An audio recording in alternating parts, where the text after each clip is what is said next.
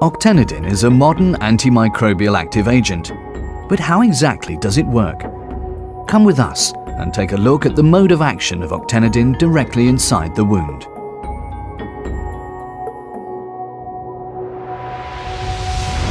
We have arrived at the base of the wound. Apart from blood and inflammatory cells, colonies of bacteria populate the wound's surface.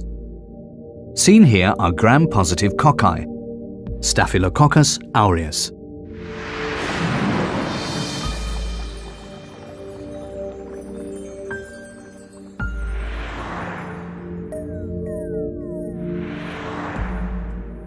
Its cell envelope consists of a plasma membrane, which is coated by a thick murin layer permeated by negatively charged macromolecules, the teichoic and lipoteichoic acids.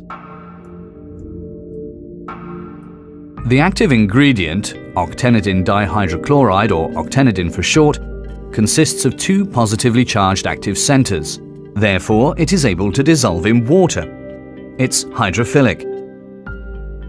However, due to its long hydrocarbon chains, octenidine is also lipophilic, in other words, having water-repellent characteristics.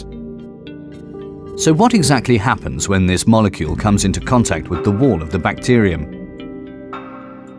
On the one hand, octenidine binds to the pathogen. The positively charged active ingredient attaches directly to the negatively charged bacterial teichoic and lipoteichoic acids and to other negatively charged molecules.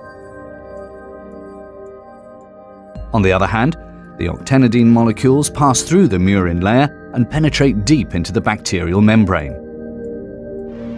The combination of lipophilic and hydrophilic properties enables the molecule visible here to embed itself in the double lipid coating, puncturing holes into the membrane.